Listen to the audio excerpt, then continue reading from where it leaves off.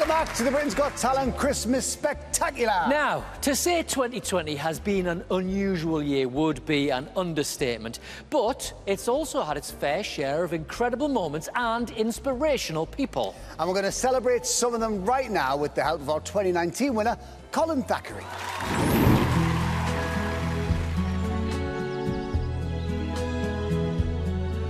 I see trees of green, red roses too. I see them bloom for me and you, and I think to myself, what a wonderful world. I can't think of another time where there's been such a unanimous show of national unity. I see skies of blue and clouds of white, the bright blessed day, the dark sacred night, and I think to myself,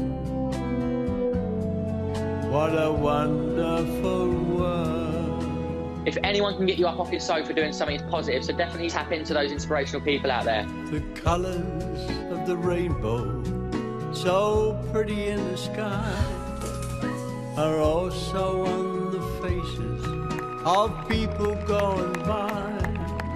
I see friends shaking hands, saying, how do you do? They're really saying, I love you. I hear babies cry, I watch them grow. They'll learn much more than I'll ever know. And I think to myself, you should be very proud of her. They're doing an amazing job, all the NHS workers. what a wonderful world. I'm just so pleased that help is on its way. Yes, I think to myself, what a wonderful world.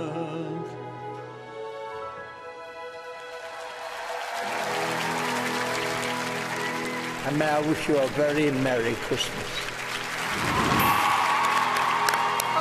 Huge thank you to the fantastic Colin Thackery. Amanda, it has been a tough year for so many people, hasn't it? But there have been inspirational moments too, haven't there? Absolutely, and I think that's one of the most important and positive things to come out of 2020. You know, we've got to know people in our street that we might not have known. We've had people help each other out. There's been a lot of kind of love and community and lots of new friendships forged, I think, this year. So I just want to take the positives out of it, and I think that really celebrated it. And so many heroes who we just take for granted have finally had their day in the sun. So for that, it's been a really good year. It has, yeah. And David, looking forward now, what are you most looking forward to next year? Hugging my mum. Oh, which I haven't been able to do nice for a answer. long time. Agreed. Yeah. I can't wait to hug your mum too. She has mixed feelings about it.